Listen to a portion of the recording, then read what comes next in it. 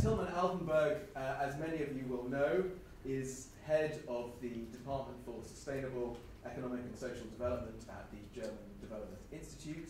He has a long background in industrial policy, innovation policy, and competitiveness, having worked well, all around the world, in South America, in Asia, in Africa, and has a long and well-documented expertise in precisely this area. So it gives me great pleasure to pass over to Tilman to talk about green industrial policy. Okay. Thank you very much, Will, for this very friendly introduction. It's a pleasure to be here. You see here two names. Anna Pegels is one of my colleagues and a co-author of the report, or she has written 2 of the chapters.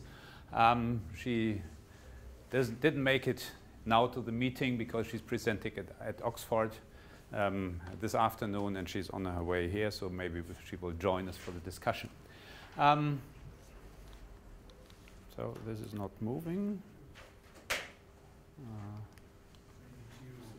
Maybe I'll try it. Okay, so I'll do it from here.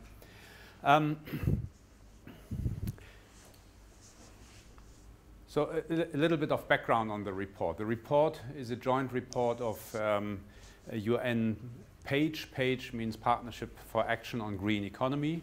That is a one UN type of endeavor which was created after the last Rio conference with the aim of uniting the work of those UN agencies that somehow work on green economy.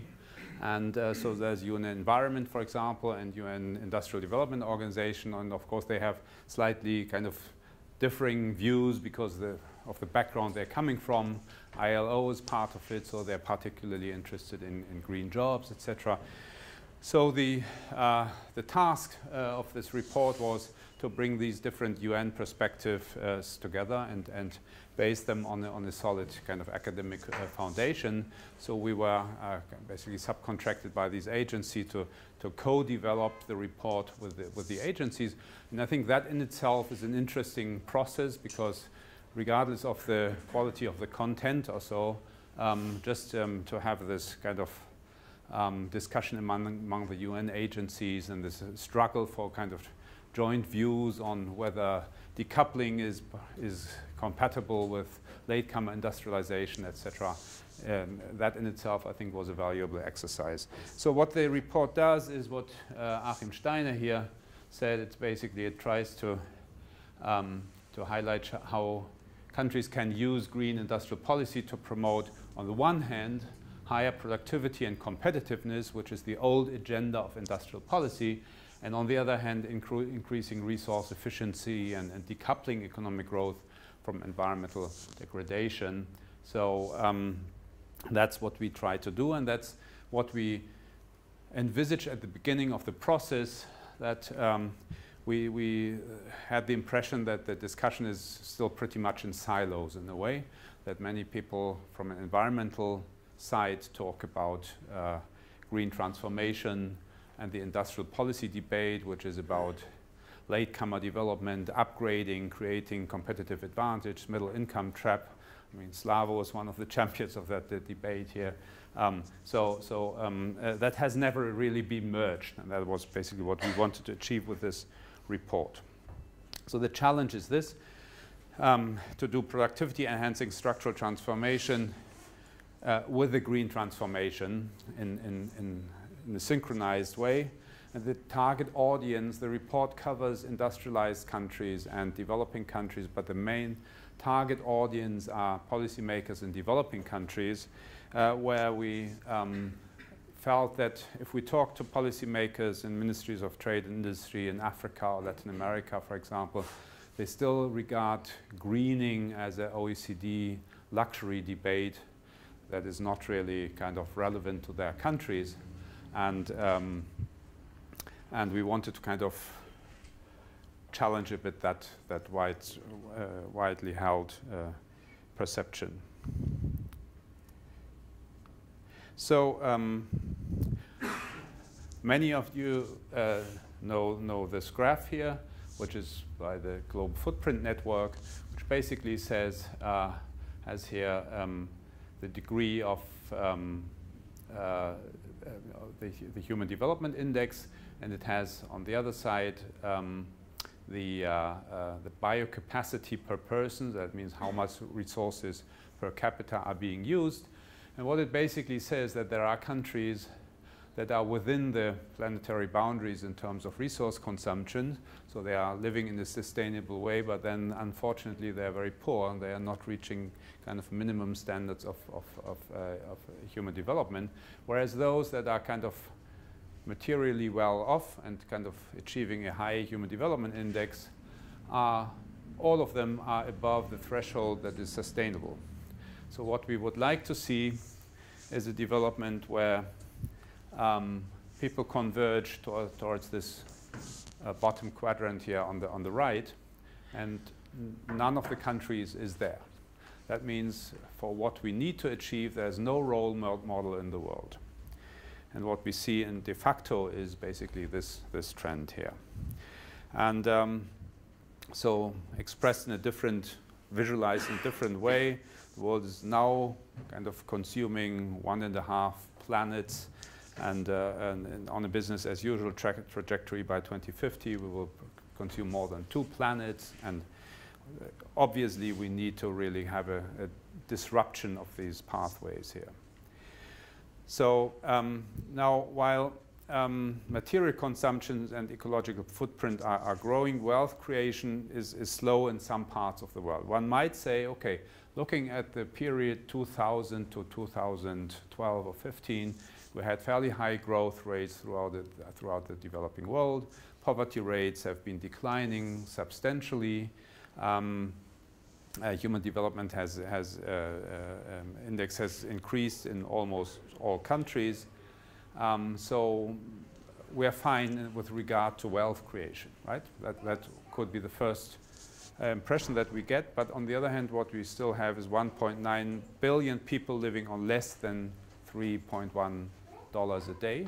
So poverty is still widespread. And in addition to this, what is alarming is that productivity enhancing structural transformation has slowed down in many regions. So people discussing industrial policies, structural transformation, are pretty much concerned about what they observe.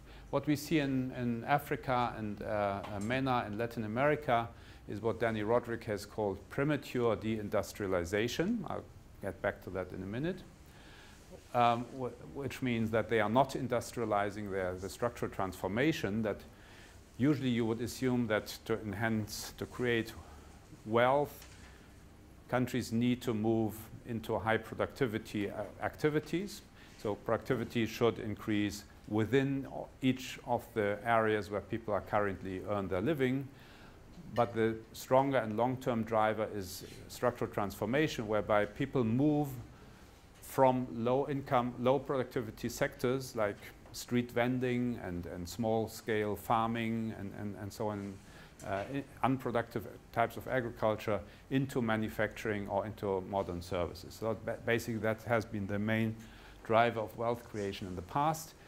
And we see that that the global patterns are changing. So countries are deindustrializing already at a level where they are not yet really industrialized.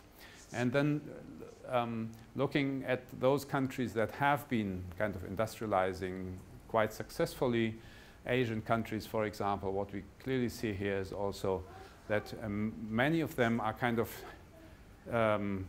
hitting a ceiling in a way, which has been called the middle income trap, where the transition from a factor-based extensive growth by just adding factors of production no longer provides for growth impulses, and the transition to knowledge-based pathways is in a way not happening. And then in addition, what we also observe is that we have labor-saving technologies and we have globalization as two trends which both in a way attempt against latecomer industrialization or latecomer structural transformation, because labor-saving technologies, you may have seen the studies by Osborne and Fry and others who have shown that about half of the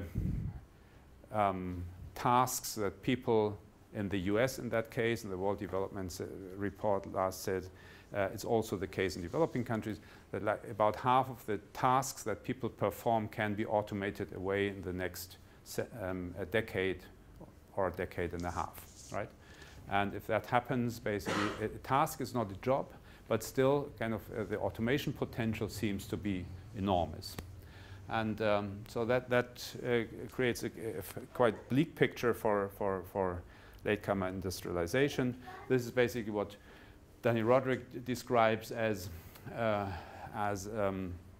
premature deindustrialization, where he says historically countries reached a fairly high level of industrialization before they kind of the share of manufacturing went down.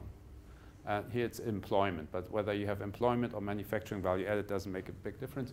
But there's a peak at which countries then start to move into tertiary economies, service-led economies. And what you see nowadays in developing countries post-1990 is that this peak is much lower, and it starts at much earlier, at much lower levels of income. So countries deindustrialize basically before they have really started to industrialize. So the key question then that this raises is it possible for developing countries to go green without sacrificing development, right? And or asking in another way, turning the question a bit around, can the green transformation accelerate productivity growth and wealth creation? Now, the next big message that we want to convey with the report, and by the way, there are some, the report, sorry, the report is still in print, but it's online available on the UN website and all the UN member websites. And I have a few kind of summaries here and the first conceptual chapters, etc., printouts for those who are interested.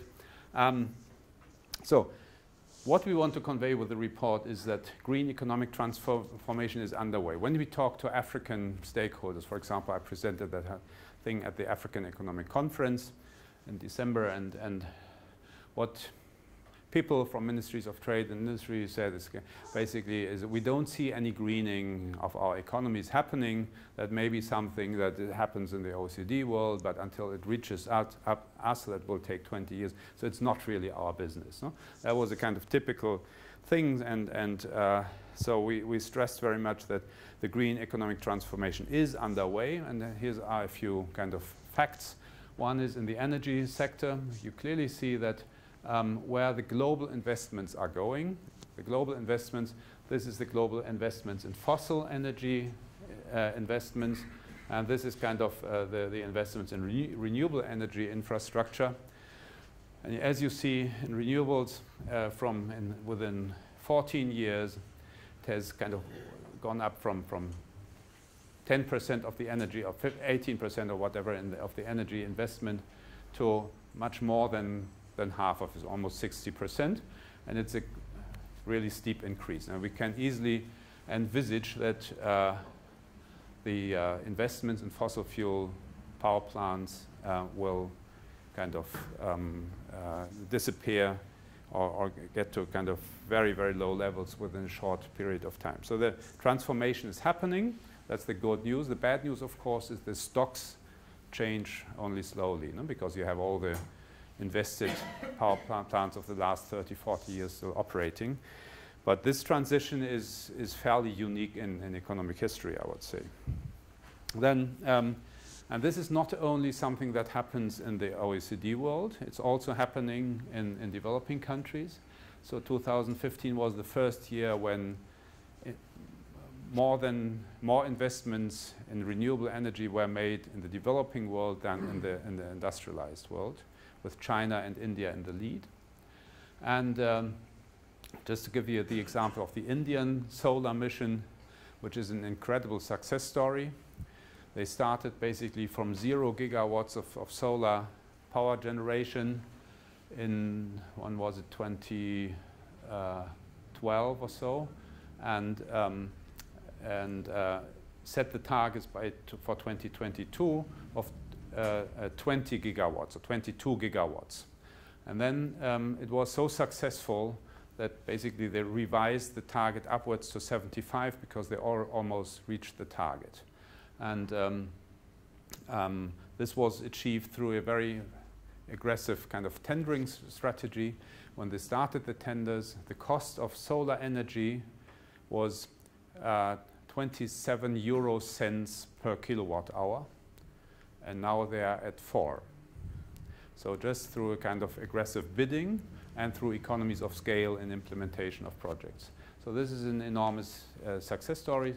And if you look at the NDCs, the National Determined Contributions, they're basically the roadmaps that countries committed to in the Paris process. 48 developing countries committed to 100% renewable energy goals. So this change is happening. If you look at the transport sector, it starts from a very low basis, electrification of vehicles. Still, you don't see electric vehicles driving around in London, but the growth is clearly exponential. And what you also see is that the costs of key ingredients are going down. This is what's called Swanson's law, which means that with the doubling in production, you reach economies of scale, which bring the costs down. With each doubling, you achieve a 20% reduction of prices. And this is how prices have come down for PVs, photovoltaic panels. This is how they are coming down for lithium-ion electric batteries. And once you go kind of, bring costs down to parity with the polluting substitutes, the market takes off, right? And this has been achieved for wind energy. It has been achieved for many regions, solar energy. And the predictions that electric vehicles will be kind of cost competitive with internal combustion engine vehicles are kind of very optimistic, so we will soon be there.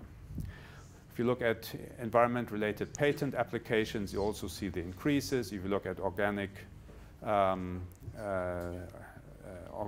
foods, you see huge increases. So there are certain markets where the transition has clearly picked up. And then what we also see as a big driver of change is that companies, big multinationals, like all those here, all those multinationals, including most of the energy multinationals, are the ones that ask the negotiators in the Paris Agreement for a carbon price. So they see, okay, they're committed in a way. What we want to have is certainty about the future, but we can live with a carbon price. And that's, so the companies, including the big energy utilities, are somehow ahead of many of the policymakers and governments. And you see trends like that people see the risks of carbon bubbles. So if you have to devaluate all your assets in oil stocks, your assets in fossil fuel power plants, etc., this can create a financial bubble. And that's why international regulators like the Financial Stability Board are now developing financial disclosure rules for companies. So it becomes an incentive that guides the investment behavior. Then there are also some areas where we don't see change happening. And that's mostly because for lack of regulation and or lack of credibility of future regulations. Like, for example, kerosene still cannot be taxed due to an international treaty in the that is like 50 or 60 years old, and so certain things you don't see move. Okay, now let's turn to the topic of industrial policy. What has industrial policy to do with this transformation? And so what I want to lay out here is 2 steps. Basically, what is good industrial policy? And I keep that fairly short. And then how is green industrial policy different from industrial policy, business as usual industrial policy as we have discussed it in the past. And it's also interesting to look at even here the silo thinking of people. If you look at most of the books on industrial policy that have been published in the last 5 or 6 years, they have no green chapter in it, as if the green transformation wouldn't happen. And so that again underlines the importance of bringing these debates together. So what we see is the world economy is shifting away from a world run on fossil fuels and resource depletion, and the increasingly felt consequences of environmental crisis are likely to accelerate this change even further. If we look at how the discourse about decarbonization has changed in the last 10 years, I think it's enormous. It's still not rapid enough, but now it's a mainstream topic, and it wasn't 10 years ago. So the key message here, in a way, is that smart industrial policy is about anticipating future markets and adapting to them. And so if you know that the world goes digital and you don't adapt to it, or if you know that the growth markets are in electronics and you don't adapt to it, or you see that the growth markets are in green technologies and you don't adapt to it, it's basically a stupid policy making. And so what is industrial policy in our definition? It's kind of basically all sets of measures that governments use to influence a country's economic structure in the pursuit of a desired objective. No? That can be job creation, that can be, some definitions say in the pursuit of productivity growth. But some, like Krugman, for example, define it a bit more broadly, because de facto, if you look at what drives EU policy making or so, there are lots of normative things in it. It's not just productivity growth and competitiveness, but it's also jobs, it's about lagging regions, so there are kind of societal topics built in, right? So that's the way of how we would define industrial policy. And then this key objection, Will mentioned it in his opening remarks here, that there is industrial policy you shouldn't pursue industrial policy. It's still kind of a widespread message among mainstream economists and conservative government people, etc., because government should not pick winners. Markets are better at identifying promising business opportunities. And they are right. I mean, in a way, old-fashioned industrial policy where governments in the Soviet Union, for example, told kind of market actors, we need, you need to fulfill those targets and those sectors, etc. This has always failed, and markets are a smart allocation principle, right? So one should recognize that, but that's not the type of industrial policy that we envisage. The counter-argument is firstly that the case for correcting market failure is undisputed. In theory, there's no doubt about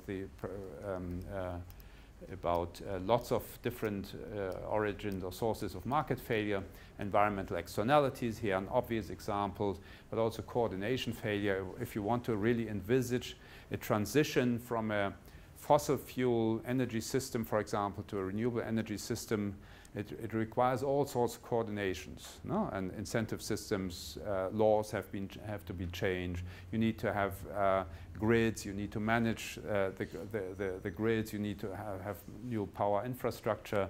You need to have demand side management, etc.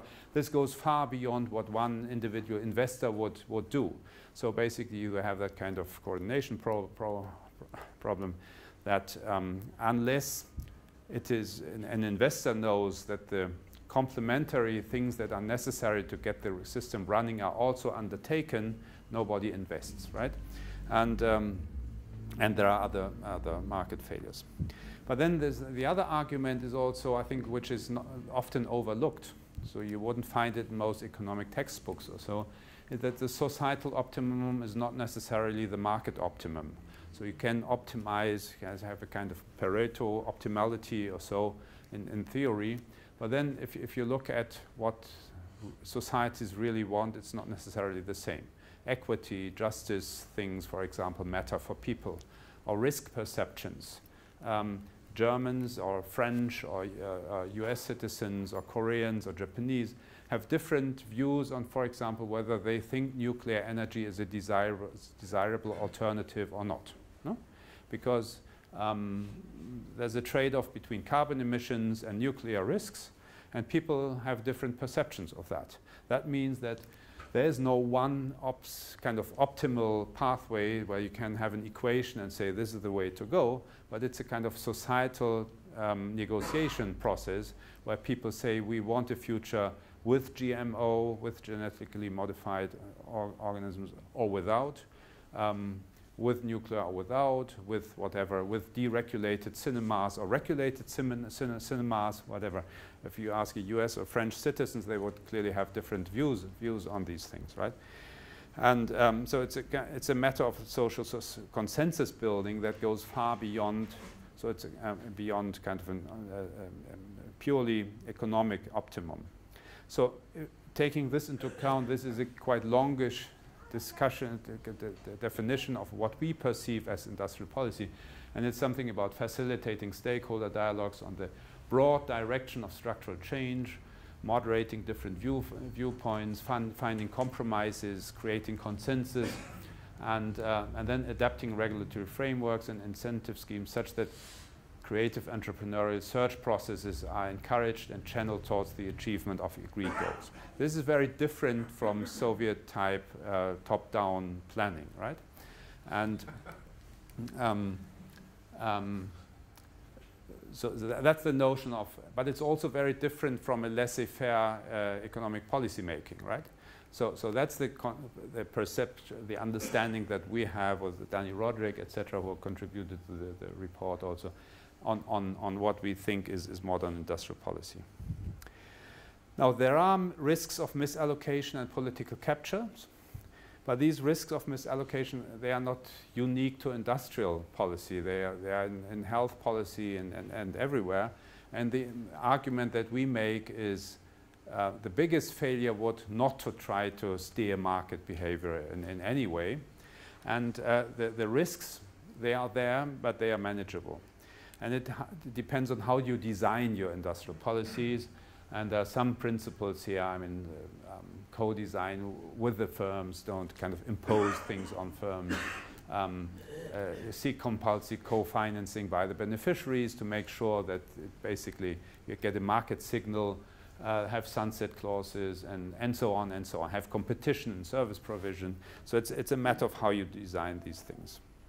Now, the question is, what is then green industrial policy? What is conceptually different if you talk about green industrial policy? And those who have been in Thailand, I'm sure know this T-shirt that everyone wears, same, but different.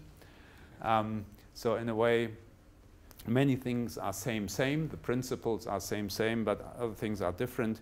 And we see kind of 6 additional challenges that green industrial policy needs to cope with. The first is to internalize environmental costs. I mean, that's the key issue why we want to green. So we need to have environmental tax reforms. We need to have possibly a carbon price with a cap and trade systems, fossil fuel subsidies phase out, which are basically the things that distort incentives in a way that people don't care about their carbon footprint or their environmental footprint more broadly.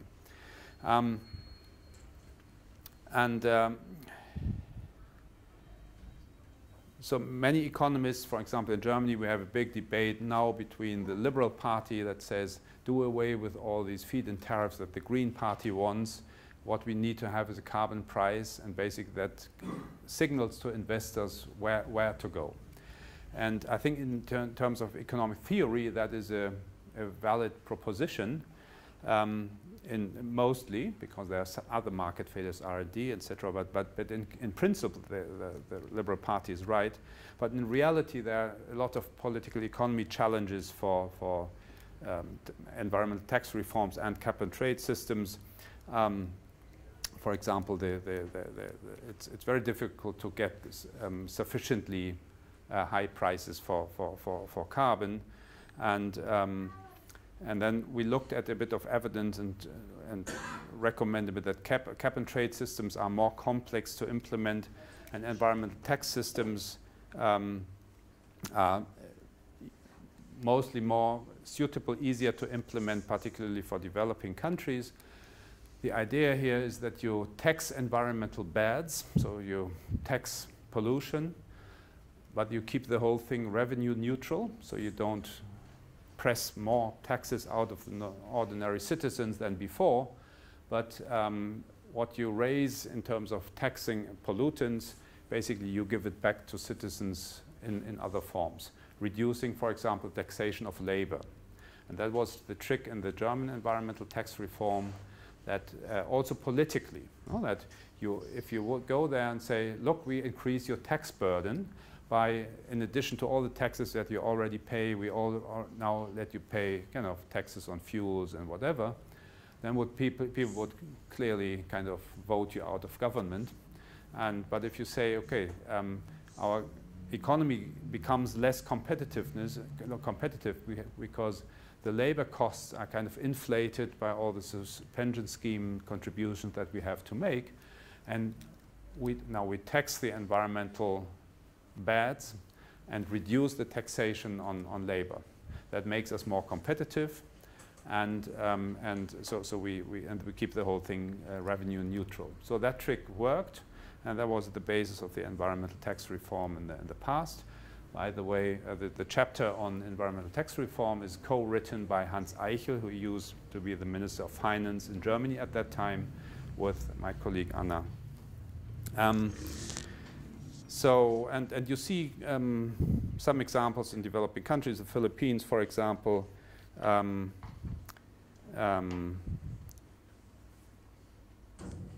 reduce income taxes, but then tax coal, etc. The second difference between green and business as usual industrial policy is that green industrial policy is not technology neutral. It makes an ex ante distinction between desirable and not desirable technologies. Usually you would say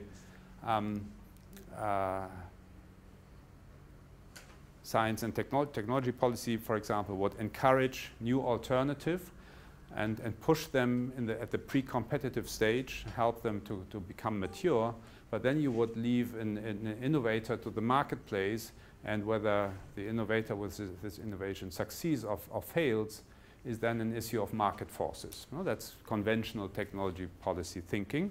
But here you clearly make a distinction. You say we want to have solar energy replacing coal energy, for example.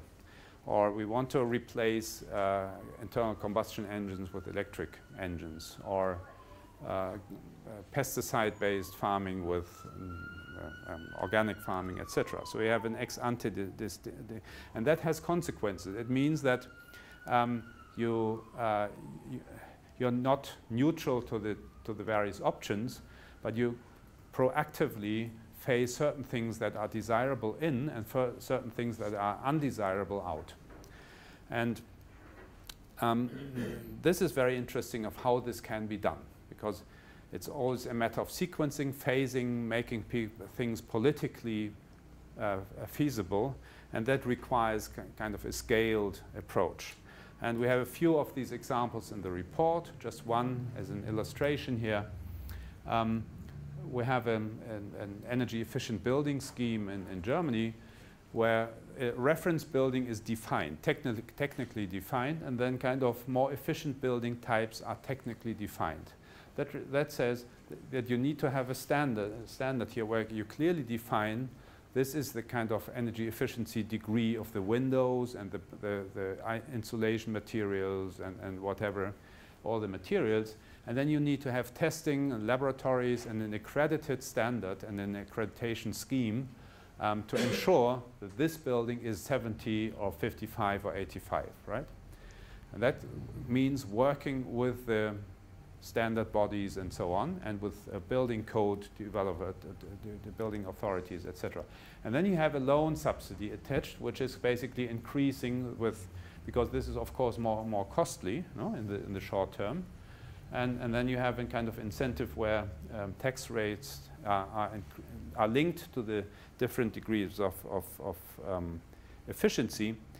And then over time, the whole system moves. Like the lowest degree of efficiency does not get subsidies. And so you move the target up, right? So you define even more.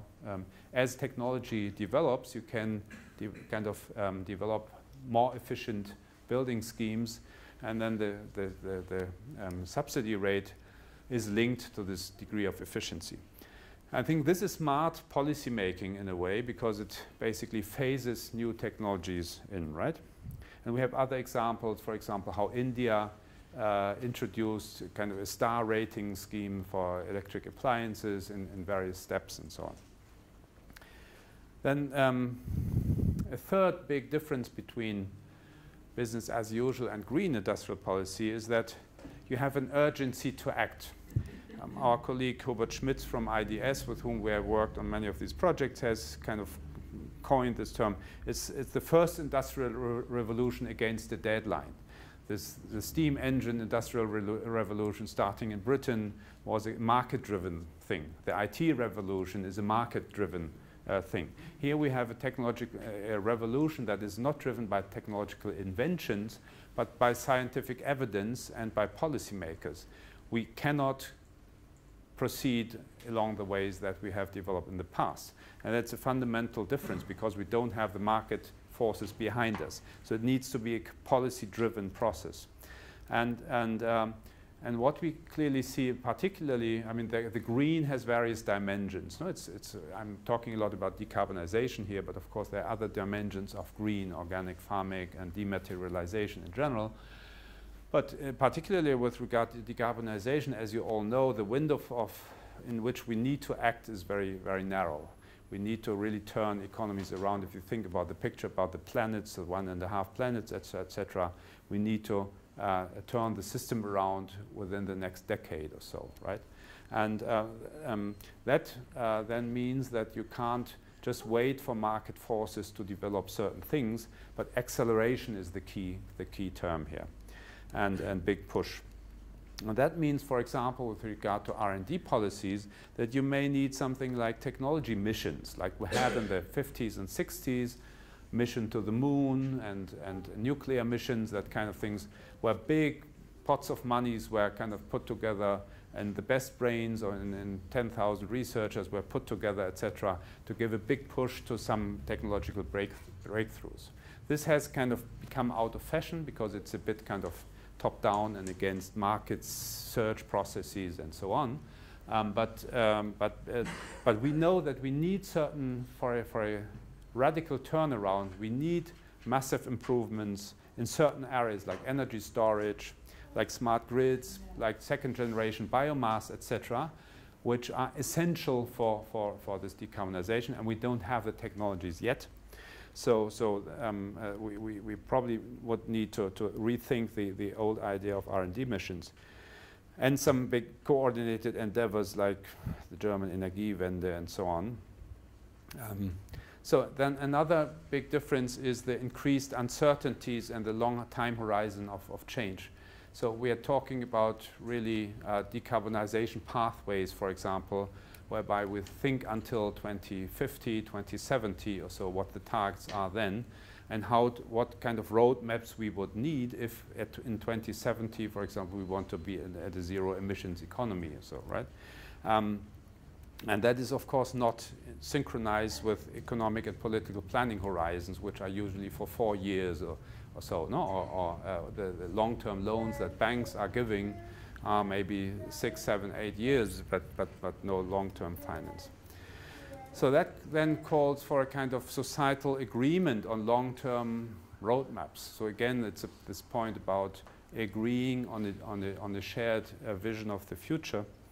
And it also requires kind of longer-term provision of capital loans, etc., and some instruments that basically lock policy in. So make sure, like the feed-in tariffs, that basically guarantee a certain income for a period of 15, 20, in some cases 25 years. The investor knows this is a guaranteed price. And then if the new government can come in, it can't revert this, basically. Yeah? So policy lock-in, that's one of the things one needs to think about. But then there's a tension also, because you also need to have some flexibility to react to technological changes. So there's a trade-off about, you know, kind of policy lock-in and flexibility. Then there's a kind of additional point that there are additional policy interfaces. So green policy making requires strong coordination, for example, with environmental policy making. And if you want to, because in many cases what you do is you have system shifts. The energy system needs to shift, agricultural systems need to shift, transport systems need to shift as systems. It's not about unique technological artifacts that need to change, but it's systemic change, and then that requires kind of a coordinated effort. And an example that I would give here, which on paper looks very good, is the German national platform electromobility. It has a strong chancellor's backing. Chancellor said we are not up to date with regard to the transition to electric vehicles. So she basically called 4 ministries, traffic, environment, economy, etc., to set up a joint secretariat, and then involved lots of stakeholders, all the big companies, automotive, chemical, new materials, but also the car drivers lobby, the environmental lobbies. They basically all invited to a concerted process to define a roadmap for electrification. And then the last thing, I said 6 things are fundamentally different if you talk about green industrial policy, is that you are not dealing with national. Usually industrial policy is about increasing my own nation's competitiveness in a race against my competitors, right? And here you partly deal with global commons and like climate and oceans.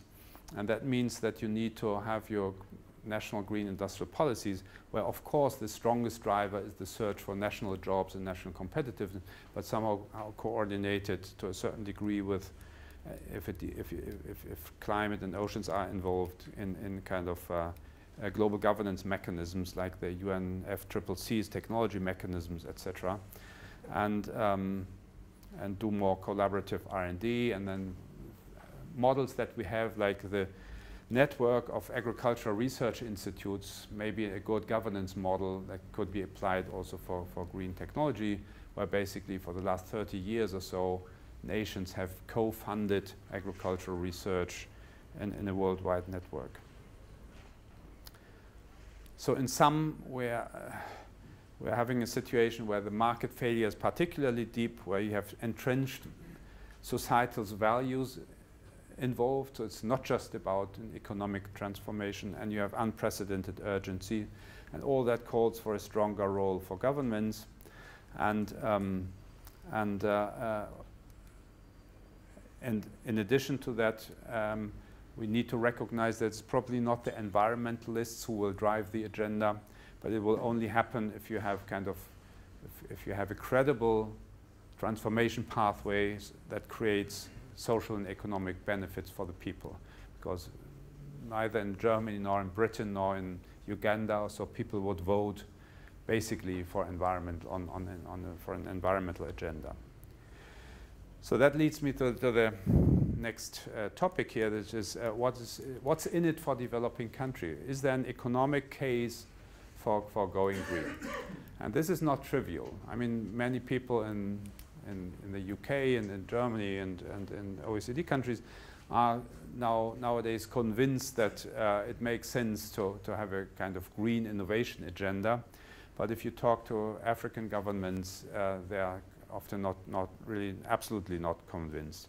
So the things that we wanted to tease out of the report is what is the economic rationale for going green?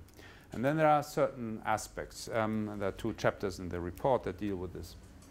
The first is the obvious thing, that if you deteriorate the planet, if you kill the planet, you will not have an economy in a way. No? And So that's fairly obvious, but maybe not convincing for someone who's pursuing a short-term job agenda. So another argument that I think will become more relevant for the discourse is that the future switching cost. If you invest now in an oil kind of fossil fuel-based power plant, and basically the return on investment, maybe you need to have it 20, 30 years running, basically to return your investment, and you know that given global trends on decarbonization, you may have to switch it off in 15 years' time or so, then you may lose investors' money, right? That's about the carbon bubble argument. And then we have thought about where do you really have this kind of lock-in situations. And we see two areas where this is really happening, the energy system and urban infrastructure. So if you build cities in the wrong way now, you will have big future switching costs. Then health costs, they are usually not accounted for, but there's a very recent publication by the Lancet Commission on Pollution and Health that estimates the global costs of health costs of environment pollution at $4.6 trillion per year. That means 6% of the global GDP in terms of health costs. This is quite a number, and of course it's kind of an externality that policymakers don't see. Then you have the argument of enhanced competitiveness. Usually it's easy to convince people like that Denmark can gain from going green if they are the early mover that develops wind turbine, and then they have Vestas, the global leaders in wind turbine production, as an export star company, etc. Or if you have other countries in Korea and Germany, etc., and the UK, where you can reap early mover advantages. But for developing countries, it's more tricky. Usually you don't have new to the world type of innovations coming from developing countries. But we argue here that there are also things, for example, in global value chains, if you're an early mover in the adoption of food labeling schemes, etc. And Kenya does it before Tanzania or Uganda do, for example. They can also reap kind of early mover advantages. And then we have also tried to identify a few sectors in which low and lower middle income countries can reap new market opportunities. Maybe this is the less interesting part because that's fairly obvious, but this is the less obvious part. So you have we looked at kind of empirical examples where you see very successful companies in low and lower middle income countries exploiting green technology advantages. And that can be in usually low cost products, solar water heaters, solar water pumps, drip irrigation systems, LNG-based three-wheeler taxis and whatever. That's one. That's for national markets maybe. And this is kind of inputs for global greener production. So as a participant in global value chain, then these countries can use their factor endowments in lithium, rare earth, cellulosic ethanol. We have a case study on ethanol production in Brazil, for example, where the global trend to greening can be kind of used as a for countries that are part of the global supply chain. The same with services also, where also you can, as a developing country policymaker, I would clearly see kind of, for example, if global producers shift to solar panel manufacturing or lithium-ion cells for car batteries, etc., there are new opportunities for low-cost manufacturing coming up, no? Like what textile wear in the future can be kind of whatever, lithium batteries in the future. Then there are fiscal benefits.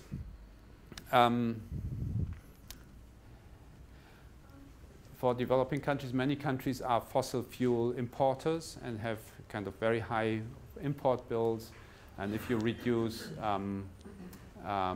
fossil fuels, or, you can improve your import bill. And fossil fuel subsidy phase out is also clearly a win-win solution. which IMF studies, for example, show how large the government losses are in fossil fuel subsidies. And finally, there's job creation. We have a chapter also written by ILO research department with some university partners from outside. And that's a tricky one, because of course, if you could show that the green transformation creates lots of green job gains, that would be a strong narrative to convince people, but it's methodologically tricky, because you don't really have a counterfactual. Of course, you have brown industry losses and you have green industry gains, but to really make the calculation and say, like, if we hadn't phased out coal, for example, you know, how many jobs would we have maintained, and would the coal jobs have been automated away anyway, and so on, right? So the thing is complicated. So what the chapter does is basically it shows methodological challenges, and then some highlights. There are some aspects like organic agriculture where you can make a really safe bet that organic manufacturing is more labor intensive than a kind of fossil input and fertilizer driven agriculture. Circular economy can be with kind of repairing things rather than throwing them away, can be a big job creator. And renewables like solar rooftop systems, etc., are big job creators. So there are certain big job creators in the green field area.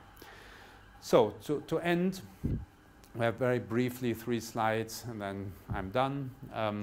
On country examples, one is Morocco, where kind of some of the core economic benefits that the country can reap is to improve the trade balance and reduce the vulnerability from oil price shocks. So Morocco is blessed with the best wind resources in the world and very, very good solar resources, solar irradiation, and is exploiting this in various ways. And so 10 years ago, 99% of energy needs have been covered from imported fossil fuels. That was basically the biggest drain on fiscal resources. And I don't know where they stand now, but many of the projects are still under construction. But the tendency is clearly to become much more energy independent, to have improved energy access for rural villages, for example. Jobs, I don't have the numbers here, but I think they are in the report. In installation, maintenance of solar home systems, for example. There's something about technological learning. The universities have created lots of kind of institutes and master programs, etc., related to renewable energy technologies. And there are potentially big locational advantages for energy-intensive industries. For example, phosphate is one of the big resources that Morocco has, and its processing is very energy-intensive. And along the coasts, the wind energy costs are the lowest energy costs worldwide. They're at below 3 cents per kilowatt hours now, because the trade winds are blowing all the time. So they have very good advantage there, and I'm not familiar with to what extent this has been exploited to date. Then there's another example of ethanol in Brazil, and another one of electric vehicles in China. I think you're probably a bit tired now, so I will skip the Brazil case and maybe just highlight the Chinese case on electric vehicles, which is clearly a case of industrial policy. The Chinese government has a very aggressive push towards electrification of transport, not for climate change and global warming reasons, but mainly to bring down urban air pollution, which is horrible, and really kind of creates a lot of critique of the government. And secondly, because for 30 years, China has tried to kind of gain a foothold in the global car industry and has never achieved it, because they have not reached the technological sophistication of the leading corporations. But now, kind of electric vehicles in many ways are simpler to produce. You don't need an internal combustion engine, the powertrain. So these are the critical things that they have not managed to kind of internalize in the Chinese innovation systems. So they see this kind of as an opportunity to leapfrog to the next technologies. And what you see is we have looked at 4 different markets, and it's really impressive. You have highway-capable electric, that's normal electric cars and buses, 330,000. That's the biggest markets for electric vehicles worldwide. And buses in particularly, there are entire cities that only run on electric buses, and it's a big export item, electric buses, to the rest of the world. Low-speed electric vehicles have come up below the radar of the central government in several provinces. Very small vehicles that are extremely cheap, that have no safety belts, that have no airbags, that have nothing. Basically, they are kind of a very, very basic thing. And they have 600,000 of those vehicles just in one province. It's an enormous market. Electric two-wheelers, 230 million circulating, with exports rising. Battery manufacturing, they have lithium reserves, and etc. So there are several really industrial development opportunities related to this. And it's in a way sad to see that the old OECD countries are really lagging behind China in this kind of transformative drive. So that's it. And you can download the report here at that website, and I think on all the websites of the UN agencies here, or our own German Development Institute websites. And I hope I've given some food for thought and for discussion.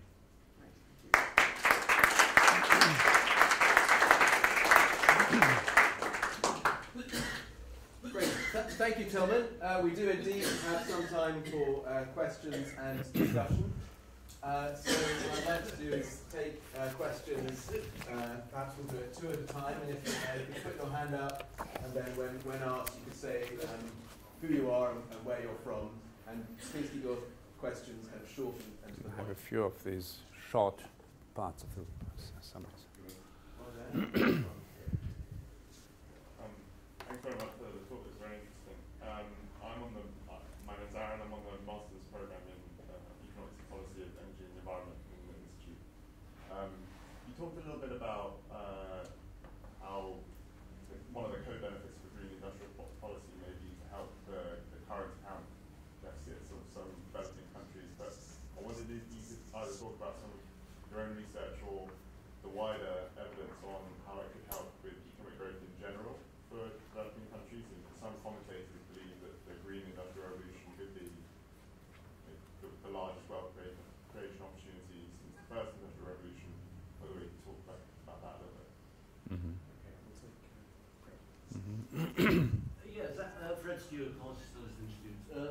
Thank you very much for your talk, and I agree with its broad direction. I agree with your definition of industrial policy, which, if I can summarise, is sort of purposively shaping an economy. Yeah.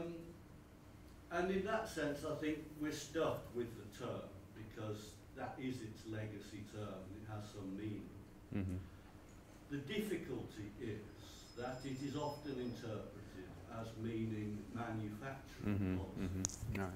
And I have to say, even in your presentation, where you were very scrupulous and careful, you did yourself slip from a slide on industrial policy to one on manufacturing in your curve of the industrialization. And I do think we have a serious problem here, because that is still a very prominent bit of when you try and reintroduce a discourse around industrial policy. And I see two problems. The first is a primitive problem. I mean, it's just seen by the traditional manufacturers. Oh, thank God, all that stuff about the new economy, dematerialization, digitalization, greening has gone. They know that it's really about stuff and we're important and bring us back and give us more attention. So that's the primitive, and we're seeing this in the UK to some extent with the rebirth of industrial policy. Oh, thank God we can get back, and if there's any addressing sustainability, it is of the most minimum. We will lightweight our vehicles, we will have energy efficiency, which we know is not achieving the decoupling. But So that's the primitive level. The more sophisticated level, which takes the green agenda more seriously, still then gets hung up on there having to be a manufacturing element. If we move to solar power, we've got to make the solar panels ourselves. Look at Germany's conflict with China on exactly this issue. If we want a low emission urban transport system, we've got to make electric cars. Now this to me is a very serious problem, both from an illusion of every country getting global leadership in the new technology, which they obviously can't, or secondly, that development means moving towards manufacturing. And to me that still remains a big problem, and I want to know if you set up an industrial policy which creates infrastructure building companies that enable e-mobility but don't make electric vehicles, if you create an energy service industry which doesn't make a single solar panel but actually installs and makes a low carbon economy, is this or is this not a viable industrial policy for development? Okay. Yeah, that's quite complex. Maybe I start with your question as well. So do you see aggregate effects on growth from greening? And as we are at the very beginning of the process, and I think we can't really honestly answer that on an evidence basis. I mean, the green fiscal stimulus package that, for example, the US and other countries have enacted after the fiscal crisis was the idea was really to make green investment and innovation driver, right? To invest in something that's not yet existing and to kind of push money into the economy. That has been a big investment program which has now been phased out. To what extent that has aggregate growth effects and kind of net growth effects compared to kind of the old pathway, I think that would be not really be honest to try to make an estimation there. No? I don't. Maybe others can comment on that who have been modeling pathways and so on. But your question on industrial policy, yes and no. Firstly, clearly we make an explicit statement. This is not about industrial policy in terms of manufacturing. The British and German term for industrial policy also are different in a way. For example, it's here in English you talk about agro-industry, software industry, etc. So industry is a way of producing, and it's not related to manufacturing industry. No, in that sense, I think it's about using the principles of mass production and specialization, etc., which have brought about productivity growth, but using this across sectors.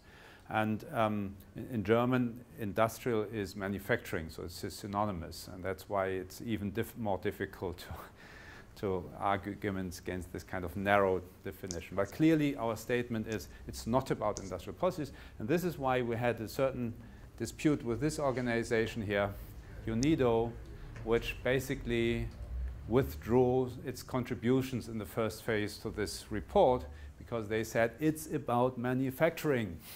And we said, no, it's not. If you want to dematerialize the economy, it's about new business models.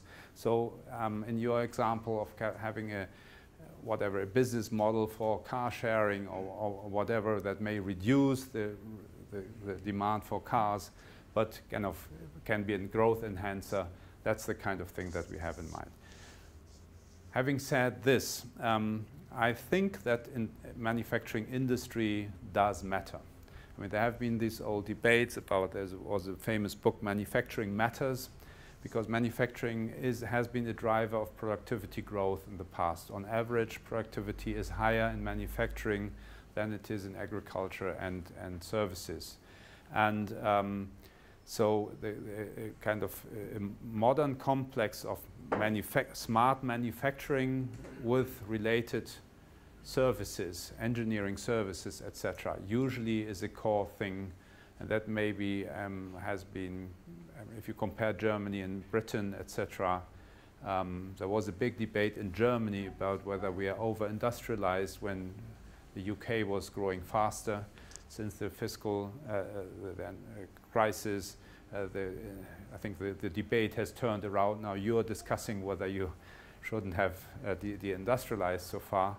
And I think I'm convinced that an industrial core is relevant because it creates spin-offs. If you're a coffee-growing economy or whatever, the opportunities to diversify your knowledge assets is not as big as if you are a machine tool manufacturer or so, because one thing leads to another. There's these concepts of, by Hausmann and others, about economic proximity that basically say, if you have these industries there at the core, then you can easily create other industries. And manufacturing there has a key role to play. So I'm convinced. But then the green economy will be an economy that needs manufactured goods. No? It's a matter of how you produce them and what kind of things you produce, whether you produce a solar panel and an electric vehicle that is powered with solar energy, or you produce in kind of old-fashioned vehicles and old-fashioned power plant. Yeah, maybe that's all I can say. We've got time for at least two more. I'll take Paul and you at the front. Yeah, Tilman, thanks very much. Mm-hmm. It's really, really interesting, and I'm looking forward to going to this. This goes back a bit to the first question, because, I mean, I don't have any trouble arguing, either when I'm teaching or writing, that if you're convinced of the environmental imperative, as probably most people in this room are, we've now got to the stage where it doesn't need to cost a lot. And in fact, there may be net benefits, there no benefit argument. And that I think is now very, very robust. Unfortunately, most people are not yet convinced of the environmental imperative, definitely in African ministries of finance. From your discussions with them, how close are they to recognizing that even if they only care about the economic imperative, which more or less is where they are, actually it's worth them looking at some of these environmental industries, because that is where they will find more economically beneficial applications, and then there'll be some environmental co-benefits which they may or may not care about. I'm just wondering about the messaging of this, and to what extent that second argument is remotely credible. Art Vega, postgraduate, international public policy. Point number 6, the difference between green industrial policy and business as usual, was dealing with global comments. I'm not sure what it was. I know there was. That's Barry Paulson's Restraint book. It's about choke points, about all the oceans and the good comments. My question is, does green industrial policy take into account foreign policy implications, foreign policy analysis? Because there's no way you can pass a green policy without taking into account that some nations may occupy certain choke points, thus complicating matters in green energy, green policy. So what's choke points? Choke points, basically like Suez Strait of Hormuz, Malacca Straits. Okay. That's not like global west. That term was pushed by MIT's Barry Paulson in his book Restraint. Okay. On Paul's question, I'm afraid that I mean the discourse is there. The last UN Economic Commission's on Africa's report was on greening Africa's industries. So there is a debate about these things, and things are moving. We are kind of much further ahead. But then at the normal level in the ministries, people are still kind of not believing in the benefits. I think we are not yet there. This said, there may be some exceptions. For example, rural electrification. That's one thing where I think everyone sees a big potential, because you have seen the costs of decentralized energy on the basis of renewables coming down very rapidly, and that is a way of electrifying regions that would never have been connected to the the grid in the next 10 or 15 years. And what I find quite striking is that electrification is a big driver of development. So with electrification comes refrigeration, and that has an effect on hygiene and child mortality and maternal mortality and on body mass index. And there's a lot of evidence showing that if you electrify, human development indexes go up. No? It's like education and electrification are the big drivers of human development. And it becomes cheaper now in decentralized locations, in small island states, in rural areas, and etc. And in India, for example, will probably be fully, will have the rate of access to energy in India. There were like 600 million people in India not connected to the grid in 2000, and in 2025, every Indian will have access to electricity. And that's a huge driver of development. And that has to do with, of course, industrial development potential directly with the renewables as an energy creation, but then all the indirect spillover effects that you can then start to industrialize, have access to information, etc., etc.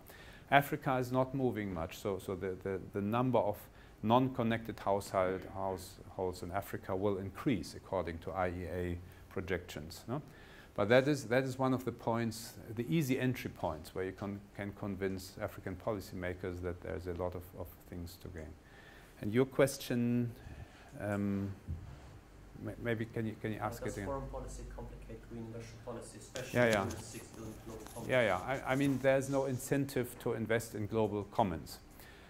What we see is there have been processes like the German feed-in tariff has been called a gift to the world, because German energy users paid an extra price for their energy, which brought solar panel costs down and made it affordable to the rest of the world. I see the same happening with electric vehicles in China now. China is kind of investing so much in bringing down the costs of electric vehicles that we will soon have, basically the break-even will be reached much sooner due to a national strategy of the Chinese government. So it's a Chinese gift to the world in a way. But these are kind of coincidental. The Germans haven't done it to please the rest of the world, and the Chinese are not doing it to please the rest of the world. These are beneficial spillovers, unintended spillovers in a way. What we would need in principle is something like a coordinated thing, like the world needs energy storage technologies. Let's have a coordinated policy push to that. And I don't see this a strong incentive. This incentive could be the Paris Declaration, where countries, basically the developing countries, mainly committed to a decarbonization agenda against the promise of financial transfers and technology transfer from the rich world. There's a lot of lip service, I would say, but I think what we need to have is kind of more accountability mechanisms to really make sure that this kind of technology transfer happens. Because if not, there's no incentive for like if you're the patent holder and you reap innovation rents from something you have developed at home, there's no reason for sharing it. You know? But there are ways like patent rules for HIV/AIDS medicines, for example, where there's a global governance regulation, and one could think about ways of transferring these lessons to international technology sharing. I think we have time for one last question. Slava, if you can make it very quick, please. Thank you, Tilman, for very stimulating talk. I have two brief questions. Am I correct in the impression that the report is very much focused on the energy and electric vehicles in a sense because it's probably easier to handle, but there's a huge other areas, you know, greening of industry, which I don't know but how much they're covered, and where these technology choices, yes, good and bad, are much less clear. Yeah. And I don't know how did you have that and how did you handle that? That leads me to the second question, which is related to one of the crucial constraints to industrial policy is institutional capacity. And apart from your example of German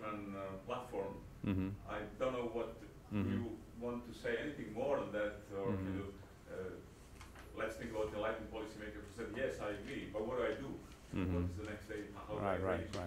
So what the report says about that? Brief question, brief answer.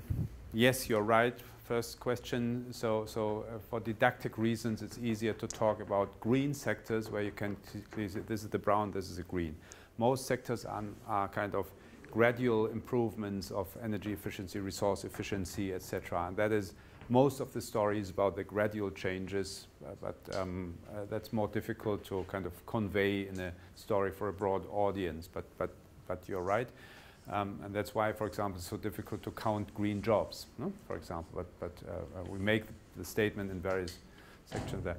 The second is on capacity building, how to do it. I think the how to do it in green industrial policy is then, other than setting up a cap and trade system for carbon pricing or so, is pretty much what we know about industrial policy, no? About what smart industrial policy is about. University enterprise linkages. I had one slide of what are good principles of policy making to encourage competition among service providers, to hold service providers accountable, to have clearly monitoring systems in place, and have sunset clauses for subsidy regimes, etc. That kind of things. And but then the kind of, if the spirit is this in this longish definition, you know, it's about creating consensus, etc. Then we have some examples, like for example, how the German energy transition has been enacted. No? How which stakeholders have been brought together. How road mapping has been happening.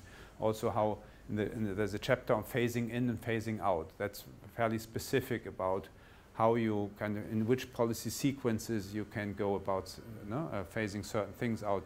For example, in electric vehicles also, then you can have a fleet emission standard regulation at the EU level, and all countries now have it.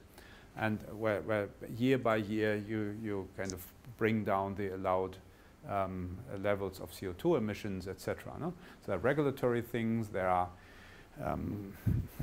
there's an example of phasing in electric appliances in India. Maybe that's the last example, where there was no star rating for electric efficient, kind of high and low levels of energy efficiency of electric appliances like air conditioners, etc.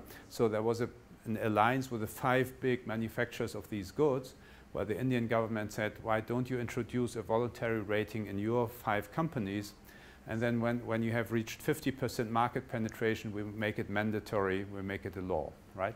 So that these are smart ways of introducing them. There are some examples of that kind of creating capabilities, institutional setups throughout the report. Yeah. And more over. Okay, I'm afraid I know there are more questions, but we have to leave it there. But you can join us upstairs for some drinks and nibbles and ask your questions there. So before we end, I'd just like us all to thank Tilman once again for a fascinating talk and stimulating discussion. Thank you. Thank you.